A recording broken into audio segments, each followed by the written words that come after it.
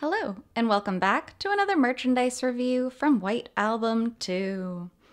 Today, we are checking out all of the Lycee Leaf 5.0 cards in the set.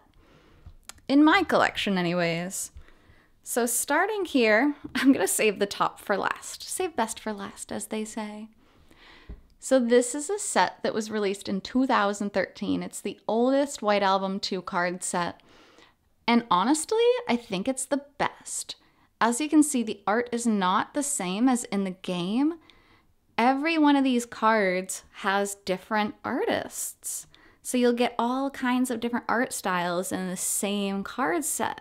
Even just checking out that bottom row, it makes it really obvious these are all different artists, which I think is really cool and fun and unique.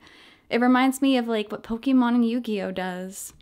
Like you get to see all different aspects of the same character made in different ways. Like look at these two Harukis. Look how different they look. It's insane, it's fun, and I think that's the biggest part of it for me is that it's fun. Now the two biggest cards in the set are actually autographed cards, so let me actually pull them so we can take a good look at them because they're pretty impressive. They're pretty neat. So here's our Kazusa. The holo makes it a little hard to focus, but we got it. So it's a really pretty card, and this is actually autographed by the artist, not actually the voice actress like a lot of the newer sets are. Look at the cute little Pyoko, the cute little chick. Really cute. So this is like the card to get from the pack.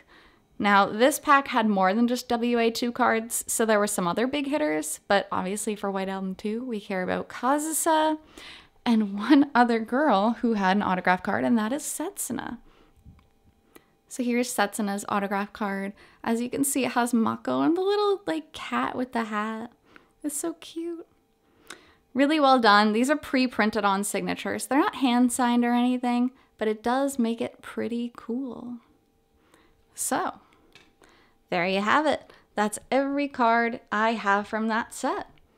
So thanks so much for being here with me on this merchandise review from White Album 2, and I'll be back with more merch reviews in the future. Until then, hope you take care. See you!